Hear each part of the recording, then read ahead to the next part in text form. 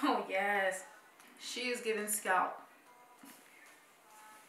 Honey, can we talk about this melt? Like, she's melted. Hey everyone, it's Rochelle and welcome back to my channel. I'm back with another video for you guys. In today's video, I'm going to be giving you a very detailed wig application video. So if you want to learn more about how to customize your wigs, apply your wigs, melt down your wig cap to perfection, then please continue to watch this video. This hairline is gonna need some tweezing. She's not giving me natural, she's not giving me scalp, she's giving me nothing right now, absolutely nothing. But I can tell that it's gonna melt really good because it is HD lace, and HD lace or Swiss lace, they do melt a lot better. This is what the wig looks like straight out of the box. And this is what a lot of wigs look like straight out of the box. You have to actually put in some work into them to make them look good. I mean, unless you're buying like a customized wigs, and those are a bit more on the pricier side. The knots are very small on this wig, but I'm gonna go ahead and bleach the knots because this is not it. Like, this isn't it, and we want this wig to look like it's coming straight out of our scalp. Okay, we want it to look like this is my natural hair, like this is mine. The wig that I'm wearing is from Wow African. I will list all their info in the description bar down below. Make sure you check out other reviews on this wig as well. So I'm just trying on the wig right now. I don't know why, because I already did that, but I'm gonna move on to bleaching. So I'm using the L'Oreal cream powder bleach, and I'm also gonna be using a cream developer number 30. And before I go ahead and start bleaching the knots on this lace, I'm gonna go ahead and take these combs off because I really hate these combs. I don't know if anyone, like, what's the purpose of the combs on the side? I feel like they just pull on your edges, they hurt your head, so I use my eyebrow razor to get rid of them. I don't need them whatsoever. Even if I was gonna wear the wig glueless, I still never ever use the side ones. The back ones I always use. That's what I use to secure my wig in the back. So now I'm gonna move on to bleaching the knots. Now, as you can see, with the knots on this the knots on this wig was actually pre-bleached. That's what the hair company claimed, that this is a pre-bleach knot wig. However, when I tried it on, I can visibly see the knots. Like, they were very noticeable. I'm a perfectionist. I want my wig to look as realistic as I can possibly get it. Like, no one needs to know it's a wig. I mean, it needs to look flawless. So I left it on for about 20 minutes. This is what it's looking like, brassy orange. Not feeling that. We're not here for that. So I'm gonna go in with, ooh girl, that's orange. I'm gonna go in with some purple conditioner. You can use purple shampoo. I was out of purple shampoo, so I use a conditioner. I've been told not to use conditioner because it loosens up the lace, I mean the knots. I'm not sure if that's a thing. I've done this before. I haven't had any issues with my wigs with the hair falling out, so it worked. Anyways, this is what it's looking like. It's looking a lot better. We got rid of the brass, so now we're gonna move on to tweezing. So this is what the hairline looks like. I think the hairline looks pretty decent. It's not bad. It doesn't require a lot of tweezing. Hi Tanea, just doing the most per usual. And I'm gonna go ahead and grab my rat tail comb, part the sides. So just follow exactly what I'm doing. Now that's a paper towel. I use a paper towel whenever I'm tweezing dark hair so I can really see what I'm doing. Get yourself a good tweezer, not a crappy one. I'm using Tweezer Man. So I part it and I tweeze behind the hairline. Do not tweeze directly on the line. I always tell you guys this, don't do it. I've done it in the past, and trust me, I've had wigs that look bald-headed. I should probably insert a clip. Yeah, that wig was looking bald-headed. So this is how she's looking. She's looking pretty good, and like I said, it does not require a lot of tweezing. Maybe, like, I probably did 10 minutes of tweezing. And I'm gonna go in with my hot comb. Yes, honey. Yes, I can see that I'm going to be getting scalp with this wig. And I also tweeze at the hairline as well. Don't ever go over the same spots over and over. Just not do that. Don't do that. You don't want to do that. You'll have bald spots. So now I'm going to go in with my blow dryer and I'm going to blow her out. I mean, the hair is pretty dry right now, but I just want to blow it out because there was some wet spots from when I washed the hair. I'm going to go in with my flat iron just to straighten this hair, and I'm going to speed this part up. Now, I really love how this hair looked once it was straightened. It still had some texture to it and I was living for it. I love it. This next step is optional. I'm going to be doing the ball cap method today, and I'm using a stocking. So this was once a pair of stocking and I cut it, and this is what I'm left with. So I just pop this onto my head and I tie the knot, and I'm going to cut that excess part a little later on. So I'm going to go in with my Bold Hold liquid gold, and I'm going to apply a layer of this onto my wig cap. So I prefer to use this over using the Got2b Freeze spray. I love that it dries really fast. I'm here for it. Yes, girl, swing that ponytail. I'm just doing the most. Anyway, so even though I said I prefer to use the liquid gold, I still went in with my Got2b Freeze spray. I don't know why I did that. You can just skip that part. You don't need to do that. Why did I do that? I'm just going to cut off that extra piece of stocking that I don't need anymore. I will be using this a little later on.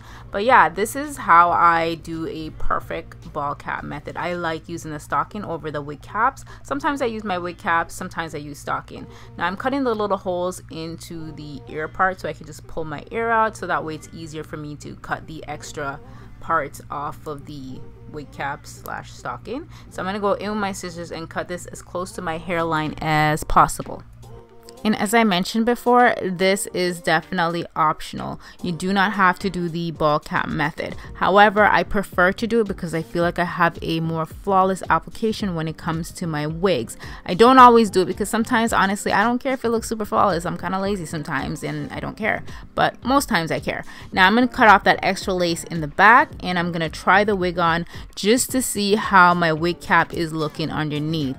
Just to see if I need to cut off any more of that wig cap. So I'm just lining up my wig, and right now I can see that, yeah, it looks pretty good. However, I have to melt down this wig cap now. So I'm gonna go in with some foundation powder, and I'm trying to match the wig cap to my actual skin tone, so when I put my wig on you can't see it because I have to cover up my hair. I don't want my hair peeping through my wig either. So now I'm gonna go in with the Got2b gel. This is what I'm gonna use to melt down those lines that you can see on my forehead, because you could see it through the wig when you have the wig on, and you don't want it to be seamless. This is to get your wigs flawless. So apply a small amount of that gel onto the wig cap, and I go in with my blow dryer on a cool setting. So I'm just melting down this cap. Yes, this is very time consuming, but if you want a flawless application, hey, this is what you got to do. So I just went in with some Q-tip with water just to take away all that excess gel off my forehead, and I went in with my foundation powder, applied onto the lace. So I'm just tinting the lace so it matches my skin perfectly. It is HD lace, but it doesn't match my skin perfectly until I tint it. I love HD lace because you can tint it and it matches you perfectly. So this is how the wig cap is looking. Yes, honey, she is giving bald realness, and I'm here for it. Okay, so now I'm gonna pop this wig on my head. My daughter's in the background just doing the most, per usual. Are you guys seeing this? This wig is not even glued down as yet, and she is giving me scalp. She's giving me what it needs to be giving me. Now I'm going to go in with my scissors, and I'm going to cut the sides, get rid of those little pieces, line it up with my ear, and we did that. It looks great. I'm here for it. Like always, I like to cut small sections of the lace before I go ahead and apply the glue. And I'm going to go in with my eyebrow razor and cut away all the excess lace. So I'm just going to start off by cutting away the extra lace in the front first. And I'm going in with the scissors so I can get a closer cut. I want to bring it up to my hairline close as possible. You can bring it down lower if you want to. I don't like my wigs too low because then it cuts off too much of my face. I don't really have that much forehead space. I mean, I have forehead space, but not too much. So yeah, now I'm gonna go in with the glue. So I'm using the Bold Hold Extreme Lace Glue, and I'm applying this along the forehead area where I want to put the lace down. So I'm gonna go in with the rat tail comb, and I'm gonna use this on a cool setting. You guys have seen me doing this before. If you are new here, probably not. But yeah, once the glue is dry, I actually did 2 layers of glue. Wait until the glue is dried clear, and then I'm gonna pop that lace down, and I'm gonna go in and cut away any excess. Hi baby, ah, my little Margie Poo. Going back in with the eyebrow razor, I'm gonna use this to cut away the extra lace, and I also go in with the scissors just to get the little areas that I can't reach. So I'm gonna add another layer of glue, and I'm gonna do 2 layers of glue, like I said. Now you can add more layers. Some people do 7, some people do 5. It depends on how long you plan on wearing your wigs. I get asked this question a lot. Yes, yes, you can wear your wigs for weeks. Guys. The longest that I've ever worn my wig for was probably 3 days. I mean, I get like itchy scalp and I can't do it. But I usually just use 2 layers of glue because I was planning on taking off this wig the following night and washing my hair and all that underneath. So yeah, I just did 2 layers of glue. That's mainly what I do. But if you want to wear it for a longer period of time, you most definitely can do that. Think of wigs like the new weaves, okay? As for the lace glue, it's best to use a skin protector. I always use the bolt hole skin protector when I apply my wigs. I didn't use it in this video because I really couldn't find it, honestly. But now I'm going to go in with the Got2b Freeze spray just to add it to the ends of the lace, really just to melt it down. And I'm going in on the blow dryer on a cool setting, so I'm just applying it right at the ends, just that way the wig does not lift up, and I'm melting her down seamlessly.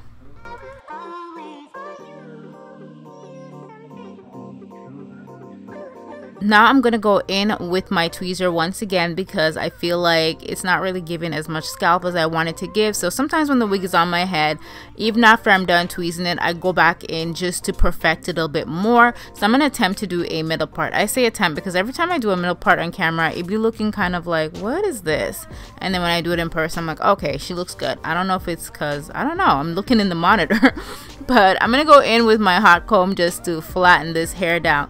By the way, guys, the key to a flawless wig application is apply your wig before your makeup application. Do your makeup after. Trust me, your wig will look flawless.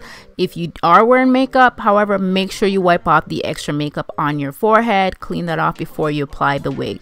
That way the wig will glue down perfectly and it just looks amazing. I just did my makeup and I still have to melt down my lace because she is not melted as yet. But considering that this wig is not melted, honey, she looks good. Random, I know this has absolutely nothing to do with this video, but I'm getting my life from my makeup today. And I haven't gotten my life from my makeup in a very, very long time, you guys. I haven't filmed makeup tutorial in forever, but I was kind of bored today and I was just like, you know what, I want to change my makeup routine. I'm still using my same favorite products that I love to use, but I was like, let me change my makeup routine. And I'm really liking this routine right now. Like, it's giving me what it's supposed to be giving me.